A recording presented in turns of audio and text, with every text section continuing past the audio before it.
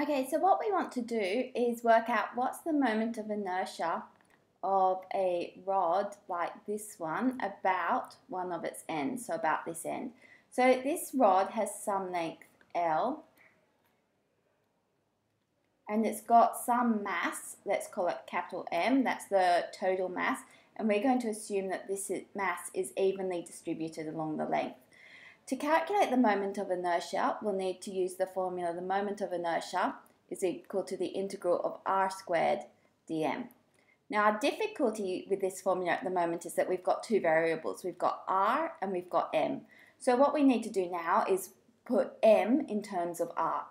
So let's consider a little slice of this rod, a distance r from one end, and we'll take this slice here and it's got some width dr, so that's a narrow width.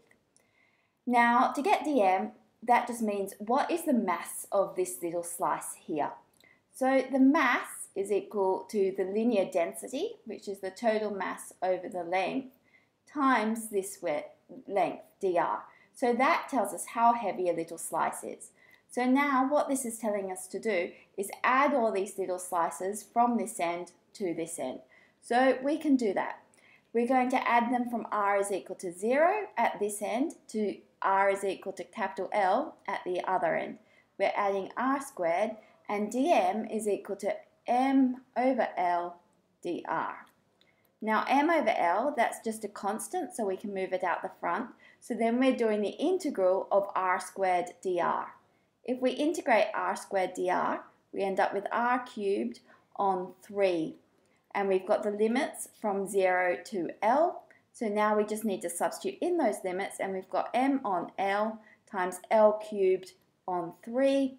And then when we substitute in the 0, well, that's just 0. So now we can simplify this a little bit because we've got an L on the bottom and L cubed on the top. So this gives us ml squared on 3. And like we said before, we call this 1/3 ml squared. So you can see we've managed to derive that equation now.